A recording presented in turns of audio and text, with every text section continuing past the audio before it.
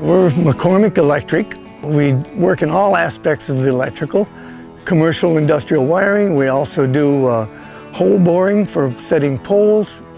We do the trenching for laying in underground cable. In 1984, Lowe Manufacturing asked about the marketability of a trencher attachment, and I told them that I would like to buy the first one. Then they told me to go out and try to break it. They said if I could break it, they could fix it and make the next one stronger. So it's been a good relationship I've had with them. I've had, I think, 3 different trenchers over the past 30 years. They've made improvements and I've just bought the improved model.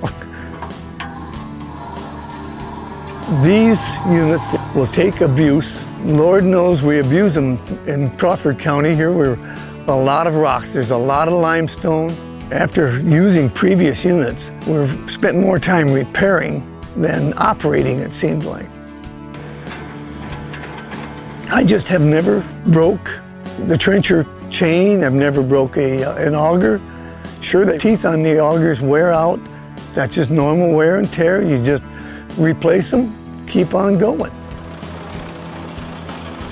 Anytime that we've needed parts or service, we just went back to the dealer, a quick phone call. They had the parts on the way.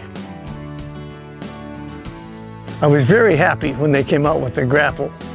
It's been a great product for business, for getting that timber and so on, getting the trees out of the way, for cutting firewood for my own furnace.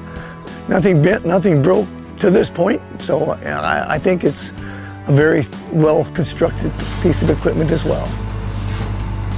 So it's been 30 years of smiling.